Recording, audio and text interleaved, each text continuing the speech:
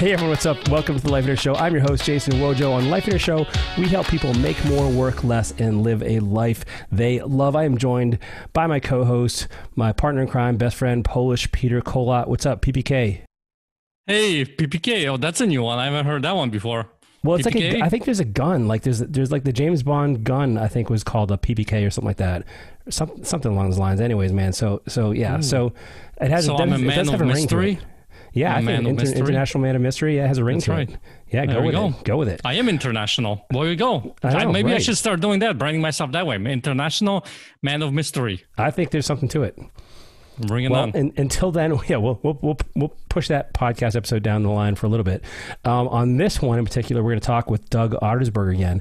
If you remember, Peter, Doug was a guy who we talked about with mindset, self-hypnosis. So Doug has this whole other side to him where his business side is investing, in particular in mobile home parks, which I thought is a really cool topic that I wanted to cover in the podcast because so many people are looking for stage 4 income. And if you're not familiar with the 4 stages of financial prosperity, this is a Lifeonaire thing. Go back to one of our earlier episodes to learn more about that on the Lifeonaire Show, or go to the Lifeonaire app to learn more. Anyway, so stage 4, your assets are working for you and you're not working for money, right? Your assets are producing your finances for you, your income. And so mobile home park investing is something that appeals to a lot of people, but not a lot of people know about it, right? It's not like you don't just hear about this like, hey, let's go buy a mobile home park. Right. And, I'm curious about this particular episode because I didn't know about people investing in entire mobile home parks. Like you own the entire mobile home park, right? Yeah. Until I actually met Doug a while ago. And I think he's got a little niche that he carved out for himself that has been obviously benefiting him tremendously. And he's been able to hit stage 4. And I think, if I'm not mistaken, he said that he hit stage 4 after the first mobile home park he purchased. Yep. So this should be an interesting episode for you to listen to if you are looking to get to the stage 4 and they're looking for different ways to do that. Yeah. So let's jump right onto it now. It's a great interview, and I can't wait for you to learn about mobile home park investing. Here we go. Hey, Doug, welcome to the Lifeonaire Show, man. Thanks for coming back. Great to see y'all again. Good to be here. Awesome, man. Well, hey, listen, we touched on this briefly in the last episode, and we didn't have a whole lot of time to get into it, but I know that our listeners are curious, especially as they are looking for investments to take themselves out of their 9-to-5 or whatever job or thing that they're doing to generate money and start to look forward towards investments. And, in Lifeonaire, we talk about these stage 4 investments. And one of the things you have done in your life and has done mobile home park investing. Now, how long have you been doing that? 26 years. 26 years, man. Gosh, no kidding. Did you start off with just mobile homes themselves, or did you go right into parks? Actually, I did. We found out about this after going to a lot of different seminars and living in LA at the time. I was dating my now wife. And we ended up buying a mobile home about 2 hours north of LA, bought it and sold it.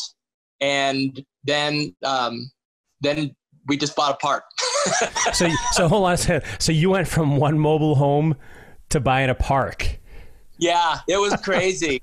And I would say it was definitely the hand of God. We were in a room of investors, at a class seminar, and we had been to that particular group multiple times. And the leader recently passed away. His name was Jimmy Napier.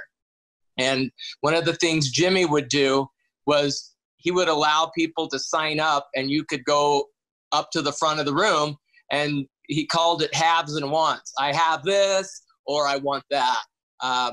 And after a couple of meetings, I was bold enough to sign up and go stand up in front of the room and made a comment to the effect of, "Hi, my name is Doug Ottersberg. At a recent meeting here, I was told I wasn't a tree.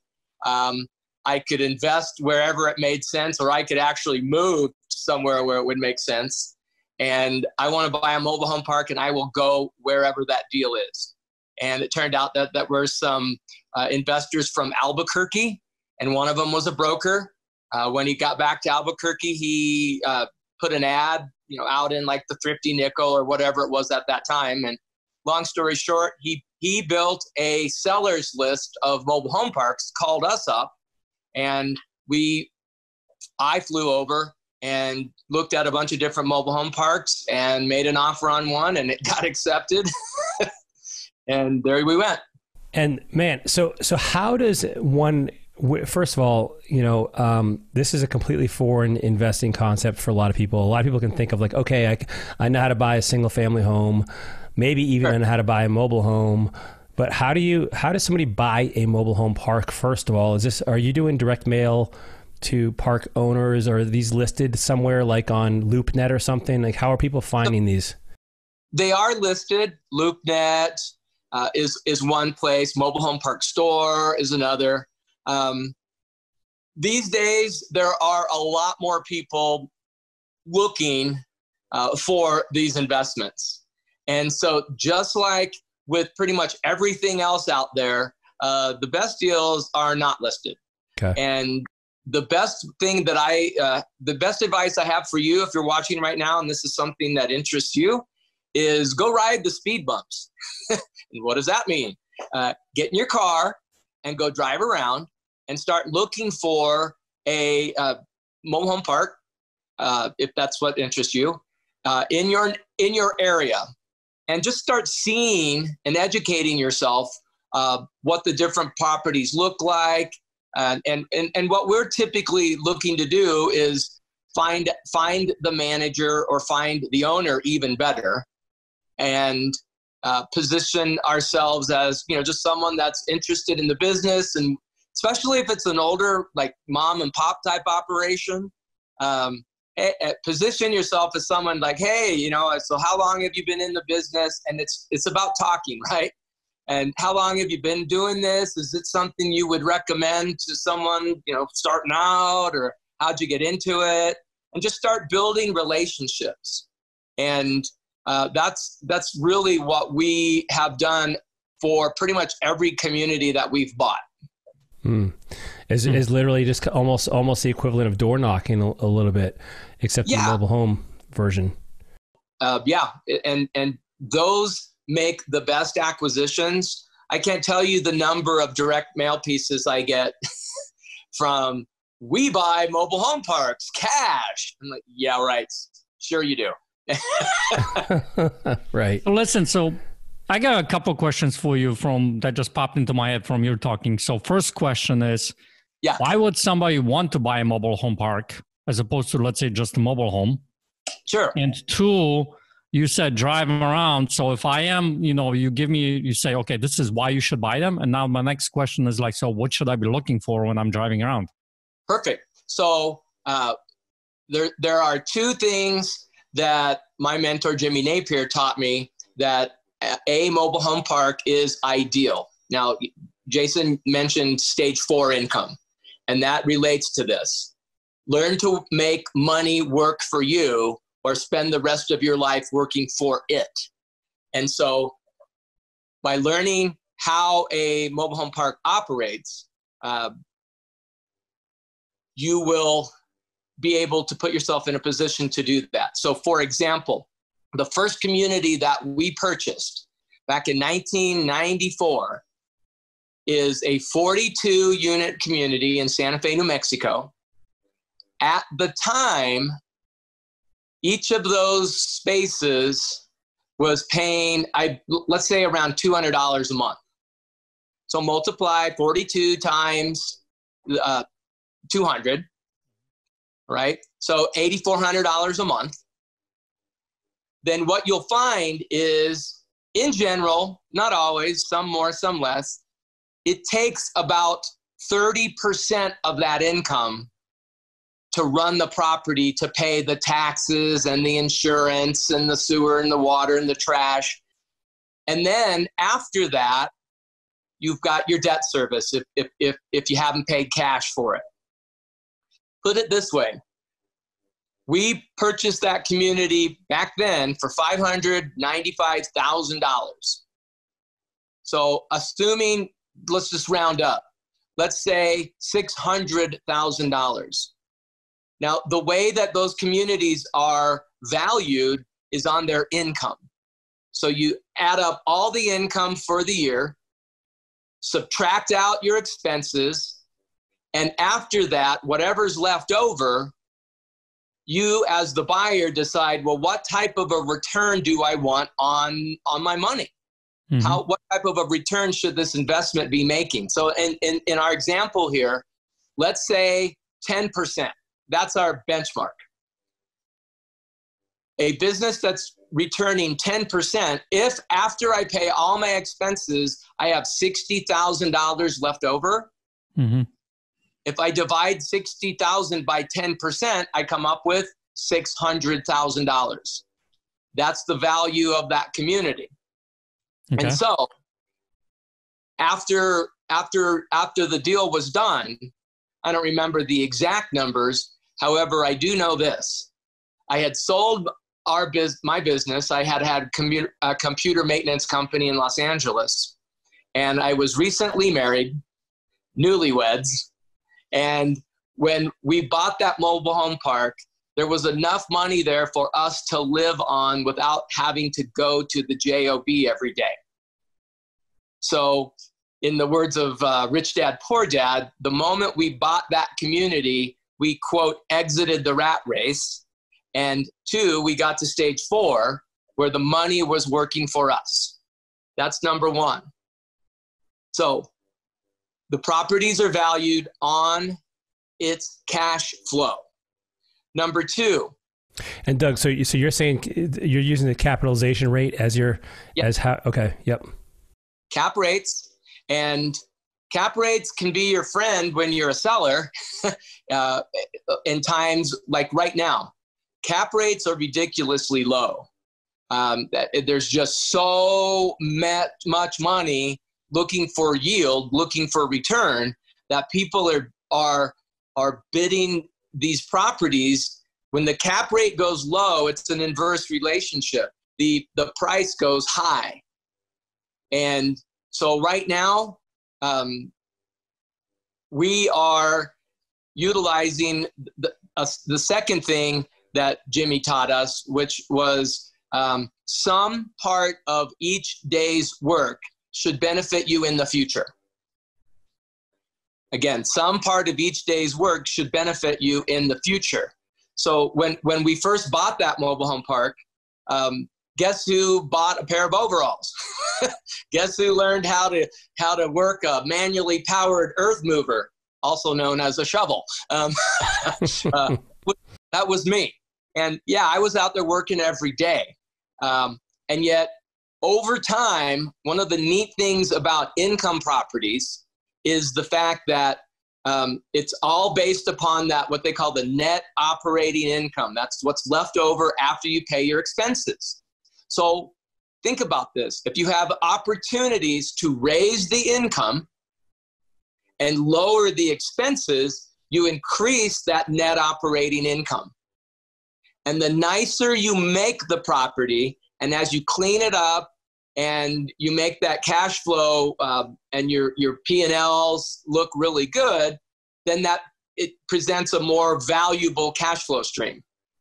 And within 7 years, Anna and I, my wife and I, were able to refinance that property, and we did a cash out refi of we got more cash out than we paid for the place in the first to begin with. So imagine how cool that feels. Yeah, I worked 7 years, and yet taking your family out to lunch and putting a check for over $500,000 in your toddler, in your like 5 or 6 year old kid's hands. And they're like, "Ooh!" That was mom and dad too. So you're the kid who's getting that check? Right. That's what Anna says. So Doug, what was it though that appealed to you? I mean, you wanted to do some sort of investing. You wanted your money to work for you. What is it specifically that appealed to you about mobile home parks? So what really appealed to me, guys, is the fact that at that moment in time, I was also reading Sam Walton's biography. And if you're familiar with the story of Walmart, they grew by serving the folks out in the smaller towns. And when I was looking at real estate investing, in general, I said, that's kind of cool. Go out to maybe smaller towns. And then at the same time, I realized that there were a couple of different ways of making money. Typically, there's the high volume but real low margin. You can do a lot of deals, but you make a little bit on each one. Well, that kind of sounds like wholesaling, doesn't it? Kind of sounds like flipping. And to me, that sounded like me working as opposed to money working. And so I'm like, okay, well, what else is there in business? There's also the high margin but low volume. And well, that could be what we're used to in maybe rehabbing. You don't do as many, but you make more. But that's still work. I'm like, well, what would it take? I'm going to look for an asset. I can buy the asset and let the asset work, and I'm just going to manage it. So what is that? That's multifamily. Those are mobile home parks. Those are apartments, businesses, those types of things. And so I'm thinking, okay, well, multifamily housing has advantages in that if I want to build true wealth, because I looked around and at these meetings, it seemed like the people that had the most money and the most freedom were the ones that owned stuff and probably had owned stuff, real estate businesses for a while. And so that was where my mentality was at the time. And I thought to myself, gosh, if you're looking for properties to buy and rent and to get someone else to pay it off, and if you apply the high margin but low volume, those could be the expensive, like executive type houses. Or on the other end, you've got the low margin but high volume. And I thought about that and I said, you know what? There are always going to be more people that need affordable housing than there are on the other side of the spectrum. Got it. And so when I was thinking about this, I'm like, oh, okay. So if I go look at that area, at the time, the mobile home parks made a lot of sense. How much weight did you give to some of the stereotypes of like these tenants typically being harder to deal with in terms of like they've made maybe perhaps their income is more compromised, or there are some stereotypes that they handle money not quite as well, and so therefore maybe more prone to default, things like that? Or was that a concern? Have you found that to be true, or is that actually completely a myth? For the most part, it's a myth, and a lot of it has to do with where you are, geographically, and I'll just share again, Jason, this first community, there is no way I could have planned and calculated and set a goal and ended up owning this community in Santa Fe, New Mexico. I was sent here, literally. And what I find is even now, in the depths of the COVID challenges that we've all been having, our residents have been paying rent. And over 26 years, what we have found, again, management is important, but for the most part, most of our residents are really good people, and they're just like us. They want to go out and work and come home and have a place that they can relax in and feel good about their kids playing outside. Well, dude, and I'm glad to hear you say that. And I love that you said that, because, sometimes I realize, first of all, especially now, we stereotype people so quickly, but also some of these people just want simplicity in their lives. They just want, especially we've seen this surge in small homes and things like that. And people maybe just want to live simply, and they just don't want the big expensive house, and like they're looking at like keeping their budget low, their overhead, and so this has nothing to do with financial irresponsibility. It's just personal choices. Absolutely. Yeah, I love that. Peter, you had something you wanted to add?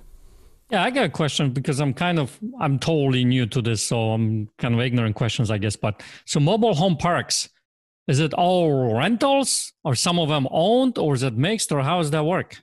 It depends. So for example, we have our community here in Santa Fe, and it was built probably in the 60s and 70s, and it was not engineered. In other words, it doesn't have exactly 50 by 100 foot lots with, curvilinear streets and a nice subdivision feel, not even close.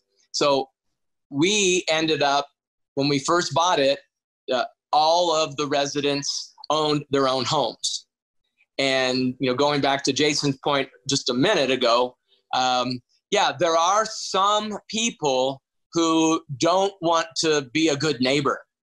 And when we identified who they were, we gave them an opportunity to become a good neighbor. And when they decided that they would rather not, we assisted them to expand their housing opportunities. Assisted them. I like that. And at that point, one of the ways that we assisted them was quite often we would buy their home. And truth be told, one of the reasons we started looking at mobile home parks is Jimmy Napier wrote a book called Invest in Debt. And it's all about how to buy discounted paper, notes, mortgages. And that leads you into, well, gosh, if I can't find any to buy, why don't I just create my own? And so the whole idea of buying a mobile home or a house and then turning around and selling it on owner financing, again, that whole thing, do a little work today that will benefit you in the future, and get money working for you. Both of those, you check the box. Well, when I first tried to do that, I came home one day and I told Anna, it's like, man, it's like these mobile home park owners, it's like they treat these parks as their own personal playground and they won't let me play. So I need to buy my own playground. So we ended up over the years buying some of the homes, and in our market, it's a really good business. Yes, you have to work. Yes, you have to maintain it. And it's like an apartment. You have to do the rehab and those kinds of things. Yet it has been a blessing, not only for us and for our residents, because we maintain our prices. We could get a lot more. We don't. So we have a mixture here in Santa Fe of rentals. Our main goal, though, is for people to own their own home because they just make better residents. When they have equity and they own their own home, then there's a lot less work for us to do. All we have to do is collect the rent and maintain the common areas. So if the mobile home park is majority people who own those homes, yes, how do you make money? I mean, I feel like they on the lot rent. He rents the lots to them. Okay. So a mobile home park, folks, if you're just new to this, like when you buy a house, that house is sitting on a lot that has been subdivided from a larger piece of land. And you pay your taxes on that legal description. Most mobile home parks, manufactured home communities, again, it's one legal description. It's a plot of land. It's divided into lots where you rent each of those lots to a homeowner and they pay you to park their home there. Okay. So if you have somebody who's renting, right? If it's a rental home, you're almost like double dipping. Yes. So on the rental homes, they pay us one price. Part of that goes to the community for the space, and then part of it goes into the entity that owns the home. So I just want to repeat what I think I understood, which was you actually prefer you own the land, you're charging lot rent to everybody, whether or not whether they own the home or you rent it to them, and your preference for this kind of second version of income, the second source of income, is to sell on owner financing to those people Yes. the house. And so it's probably like a standard lease option where they're putting down option consideration or something along those lines. And then you're financing the note for them or something, or the standard financing. These days, thanks to our wonderful folks in Congress, in order to sell, even with owner financing, if you do more than like one or two, each state is different. Oh, Dodd-Frank, huh? You got it. I don't like to, kind of like Baltimore. I don't like to say those names. That's why you said wonderful people in Congress. Okay, got it. You have to have a mortgage loan originator's license or work with one. But yes, my goal is to get our residents and the people that we serve equity, because residents with equity, they're just they're different. Right. And when it comes time for them to want to, not everyone wants to do this, but yet if they want to buy a house, having bought and paid for their manufactured home, their mobile home, they've done something and proved to themselves that they can make these payments, but now they have an asset which they can sell. And well, not a lot of people have the cash, but we do. Yeah. So that makes a lot of sense, man. I mean, especially if someone owns something, they have skin in the game, they have a vested interest in making sure the quality of the park is maintained or improved. They want good neighbors. They want people taking care of their lots. And so I can see the value in that. In regards to the finances, say someone's starting to get interested in examining mobile home parks. First of all, what kind of cap rate is what is appealing to people in that niche? Like, so for instance, we've talked with investors on the show who have done things from apartments to storage, and we're seeing different kind of cap rates. Like, what is something that attracts your interest? What's an average return with a little bit of work that someone can get out of a mobile home park? So the answer is it depends. Right now, of course. Right now, as I said, there's so much competition, and there has been for the last couple of years. And I do see that changing. All right. I think you're familiar with Anna and I. A year ago in July, we were going through this challenge where we had an offer, and I'll just call it a Godfather offer, to sell one of our communities, one of our mobile home parks. And that's not our business plan. We don't buy things with the eye of how fast can we sell this and make a buck. We buy things that we're going to go in and we're going to do, like we said earlier, we're going to identify places where we can increase the income. And then we're going to identify things that we can do to eliminate expenses, and increase the value.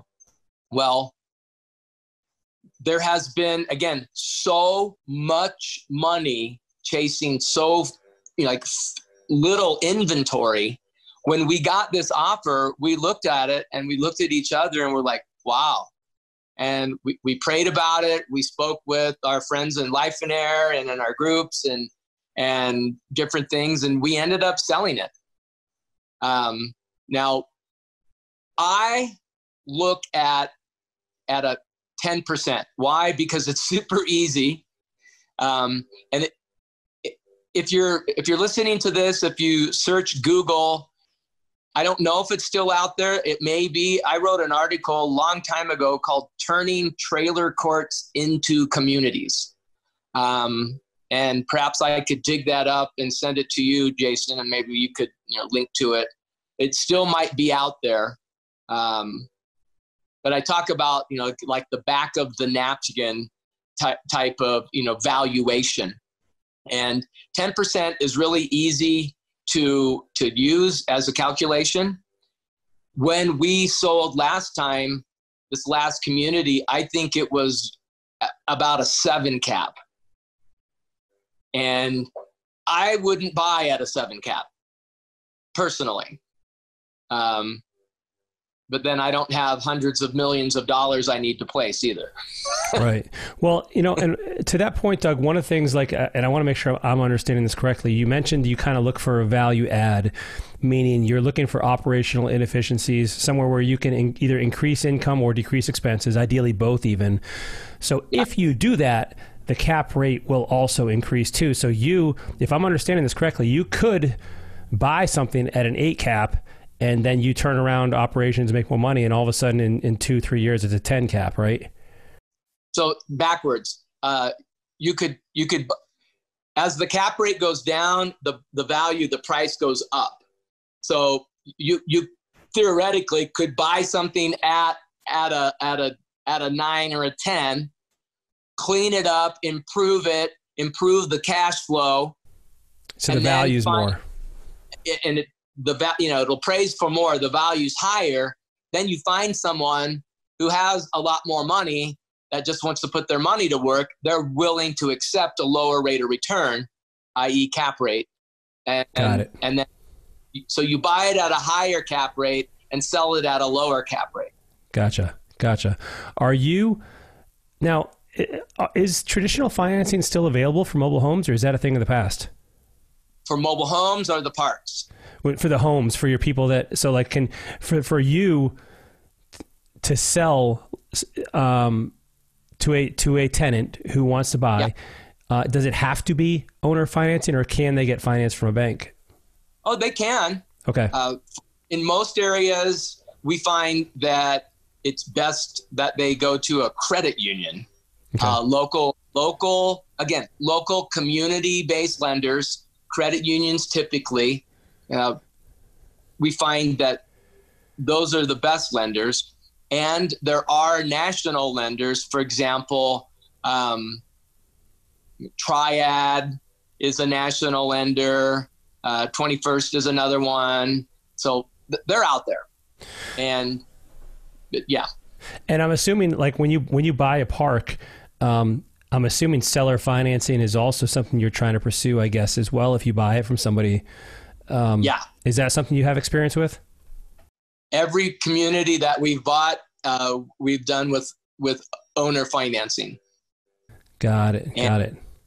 And so we're looking, again, we're looking for typically, and I'm not always looking, but it does seem to be that we have bought communities from an owner that would like to now not do the work and just collect a check every month. And then so we pretty much position ourselves as the answer to that, where, hey, we're younger, we're willing to work hard, we're going to make sure you get paid every month because at some point I want to be like you. And I want to be in your position. And they like that. And it's not just a line, it's true. And I'm getting to that point. So you're that guy.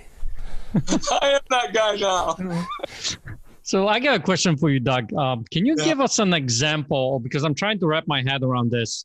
Give us an example of a typical, I don't know if there is a typical deal, but typical deal on how they're like, went and got it for this much, this how many units, and this is what I'm making, that kind of stuff. So one way that you could think about this is, like we said, you'll hear people talk about, this property sold at a specific cap rate. Mm-hmm. That's one way. Another way that people will do it is like per unit or per door. All right. So I happened to look at a deal a friend of mine was looking at investing in. And overall, they were buying. So this deal was buying a portfolio. I think it was 3 or 4 communities in a couple different cities. Overall, the community had high vacancy. So you have to ask yourself, what's wrong with this community? Why does it have such high vacancy? Is it that people can't work? Is it poor management? what is it? And in this case, the people that were buying the properties looked at it and they believed it's because these owners were just collecting the money and they didn't really care. And so one business plan is you would take over that community and you would buy it, and then you would start bringing in homes and then selling them with owner financing or with lender financing. And I looked at that, and in this case, in those markets, overall, they were paying about $18,000 per unit. Now, they were paying what I considered to be a pretty low cap rate for the existing cash flow. Let's say they were paying 7% for the existing cash flow. Well, when you look at it initially, you're like, man, I wouldn't pay 7% cap for that.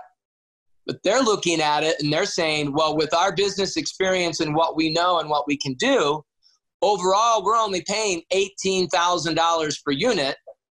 And if you look at recent sales, what if full parks running really well, we're selling for $35,000 a space or $40,000 a space? Does that make sense? Mm-hmm.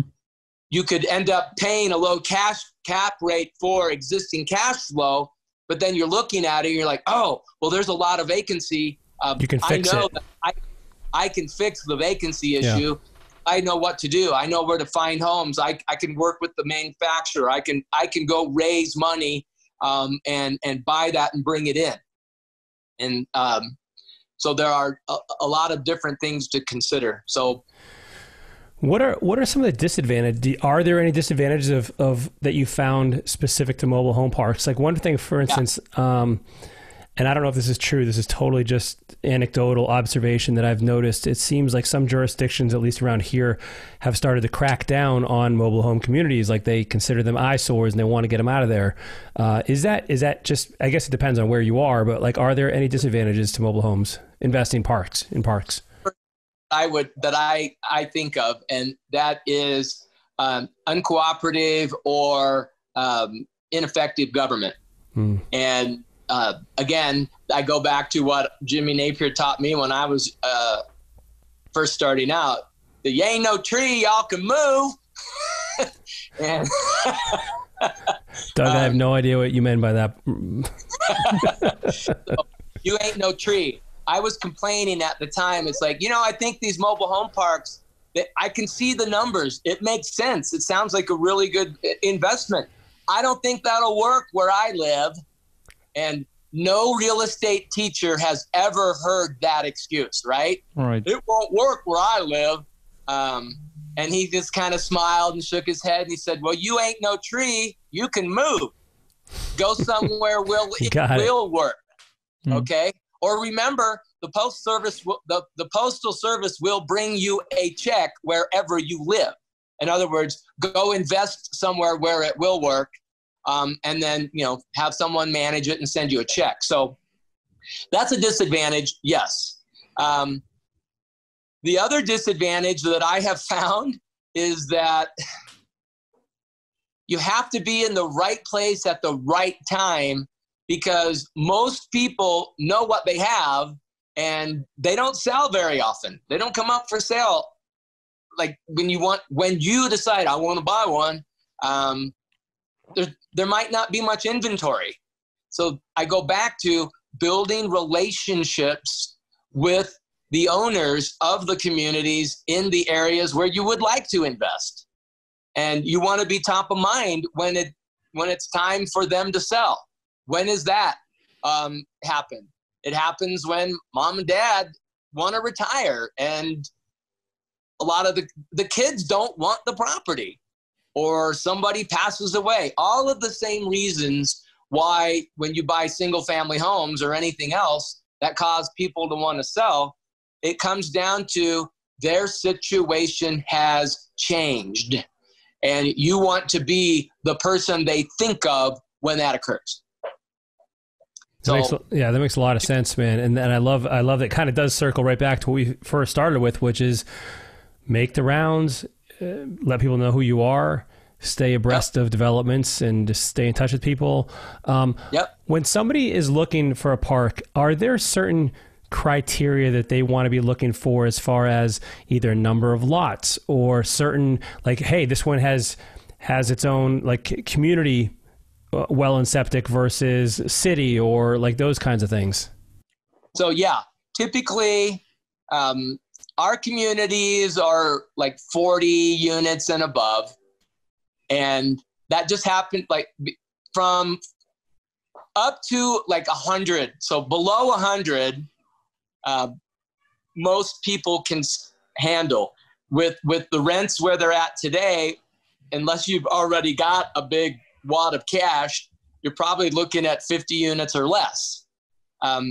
So the first, as far as size goes, it just depends on how much cash you can get your hands on for a down payment. Second thing is preferred. Preferred is city water, city sewer. Depending on what area of the country you're living in, if you have natural gas, it's preferred that the gas company own the gas lines and the meters, and they bill the customer directly. Same thing with electric. The local electric company should own, the meters and bill the residents. So that's preferred. One thing I have found is the very first community that we bought is on a well. And it had recently connected to city sewer. Now, one thing I know is that there are a lot of buyers, if it's not connected to city water, if it is on a well, they won't look at it. So, if I'm just looking to get started, would I buy something on a well? If there were more of those available and it gave me an opportunity, the answer is, yeah, absolutely. And what did it take? I had to go sit for a number of days at a class and then regurgitate everything I just learned to get a well operator's permit. And then what does that mean? Well, I am now the operator, but in this type of a system, pretty much if there ain't like, okay, what happens to it? There's no water. Call the well guy. So somebody else does all that. Every month there's testing that has to be done. Guess what? Call the testing guy. So I'm the director, and whenever there's any work that needs to be done, we call someone and they do it. That's a niche. If you're willing and you have to, that's something I would look at.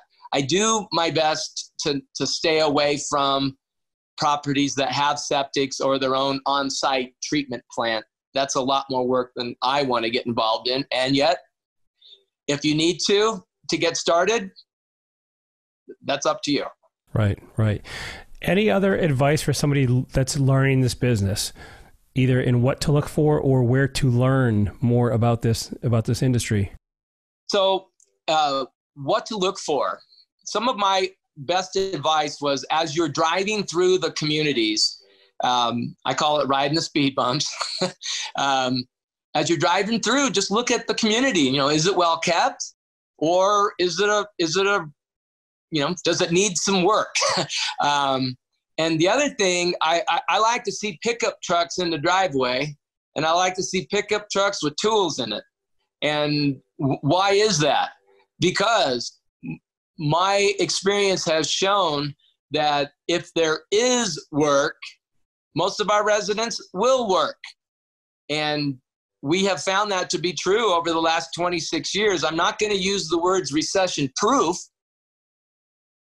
yet we really don't notice the economic cycles like some businesses do.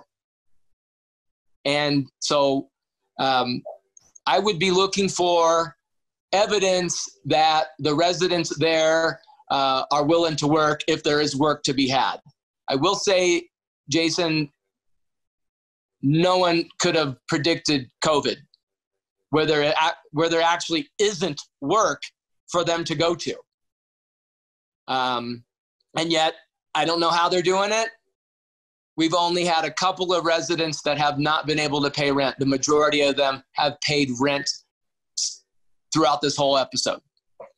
And so, we made it clear to them, if you're having problems, please let us know. We'll help you out however we can. We'll do whatever it takes. So that's something I would be looking for. And then I would be looking for opportunities. But you can only see that, when you start looking at the numbers. Right. And then for somebody who wants to learn more about this, where I know you don't specifically teach this, I believe. You mentioned Jimmy Napier, where else can somebody learn about mobile home investing, buying parks, things like that? There is I believe they're still doing it. There is a course and a boot camp offered by Frank, Rolf, and Dave. If you go to mobilehomeparkstore.com, okay. They do, and they have boot camps and such. Okay. And there's been folks that have stopped out, when they're in the area, Santa Fe, New Mexico, Albuquerque, hit me up. Come on out. And yeah, I used to sell a course. I would go around and talk to real estate investing groups and clubs and do the whole thing, and haven't done that for quite a while now though. Can someone pick that course up anywhere, or are those all discontinued? You know what? I might have some, and if it's something that you're interested in, and you want me to, I might look and see if I have some. Yeah, man. Well, we can I would say we'll just put your email address in the show notes or something, and people can find that if you want. They can hit me up, and if I do believe I have some left over from the last time we taught the course. Yeah, man. I'll have to hit you up for one of those too. Well, hey, man. Okay. I thank you so much for being on the show again. We didn't have a chance to talk about mobile home and park investing on the first one, and I know this is more than anything. This has probably whet people's appetite. I know we kind of blasted through as much as we could here while respecting everyone's time. So I want to thank you for being on the Lifeonaire Show, man. My pleasure. Anytime. Have a good one. See you later. Bye-bye. Dude, that was cool, man. I didn't know a whole lot about mobile home park investing, and I think, quite frankly, he made it sound easier than I would have expected, but also at the same time, he did say that, hey, it is kind of hard to pull one of these down because you got to pound the pavement a little bit. There's not a lot of people that are just raising their hand wanting to sell mobile home parks. Which this could be an opportunity, because if you think about it, when it comes to investing, right, one of the most famous ones is single family housing. Yeah. Everybody's kind of doing it, right? This could be a nice little niche where, since not a lot of people are actually posting about it, and you start creating relationships like he's talking about and getting behind the scenes, you might be able to find some really good deals that way. Well, dude, that's a great point. And also, the fact that people aren't raising their hand trying to sell these things tells you something about the performance of the asset. People are they like it, or they're doing well at it, or it's meeting their needs. And so why would they raise their hand? However, when things happen, I loved what he said, when things happen, you kind of want to be the go-to guy that they think of when they want to liquidate, when they want to sell or get out for whatever reason, and the motivation is kind of the same thing as we see with any other investment. It's the motivated seller who has life circumstances or a challenge or an issue, or they're tired, or they're old, or they want to move down to the villages in Florida and retire or something. And so I loved his approach there. I also found it interesting that some of the analysis of this there's a lot of similarities between other investment strategies. For instance, we've talked with Mike Wagner about self-storage investing, and he also talked about cap rates. And so we're seeing some of the same themes that I hope our listeners are seeing as well. And how do you screen these deals? What are some of the numbers you want to look for? And I also love, in this particular investment strategy, Doug seemed to blend this desire. I love how he decided he wanted to do this. He blended this desire for providing housing to affordable housing to people, but also the fact that he has this recession-resistant business. It kind of checked all the boxes for him. Yeah. And I think that's important, basically what you just said about having some heart behind it, because any kind of business that you're going after, if you don't have some heart behind it, it's going to be pretty difficult, especially he said, what did he say? 25 years now he's been doing this? Yeah. Over 25 years. Yeah. Or something like that. Yeah. So you got to have some heart behind it to help people and all those kinds of things. One big takeaway that I've gotten out of that particular episode, which I don't think we actually dove into because we didn't have the time, but so many other opportunities to create cash flow from these properties. Like we just talked about actually two. One is the actual piece of land, and two, if you're renting it out. But if you really think about it, I think that when it comes to mobile home parks, there are so many different ways to actually create cash flow. I'm sure he probably does some of that that we didn't even get touched to, because think about it. You got utilities, you got all kinds of stuff that's happening on those parks, right? Association. I don't know if they do the associations kind of a thing, like they do regular subs and all that kind of stuff. But it's a really interesting cash flow model. And to be able to get you to stage 4, if you are looking for that kind of a vehicle, this might be a good option to look into. Yeah, man. And I'm glad we did the interview, because it is something that I think not a lot of people know about. And if, maybe mobile home park investing isn't even for you, but I hope one thing that maybe perhaps this episode has done for you is kind of opened your eyes to some of the possibilities out there. Like, for instance, I've heard of people, and I've been in circles where people are doing everything from, and I'm sure, who knows, we might have an alternative investments episode sometime in the future here, but I've heard people doing everything from creating cell phone towers and renting them out to energy farms where they are putting out solar panels on land, to billboards. Like, there's ways to make money in so many different ways. But I really love this episode because it mixed together some of Doug's some parts of his vision with parts of his finances. And so he was able to blend that, and he really enjoys it, and he loves what he gets to do. And so that's exactly what we want for everybody. And so whatever that looks like for you, run with it. And so we hope you enjoyed the episode. If you liked what you heard, please leave us a review or a rating. We would be eternally grateful. Also, if you want to be part of the conversation, head on over to the Lifeonaire app. It is free. You can download that from the iTunes store, the Apple Store, or the Google Play, or you can get the desktop version over at lifeonaire.com/app. And we have all kinds of great discussions and conversations regarding anything related to working less, making more, and having a great life. Thanks again on behalf of Lifeonaire, Peter, myself. We value your time, and we can't wait to see you on the next episode. Take care, everyone. Have a great day.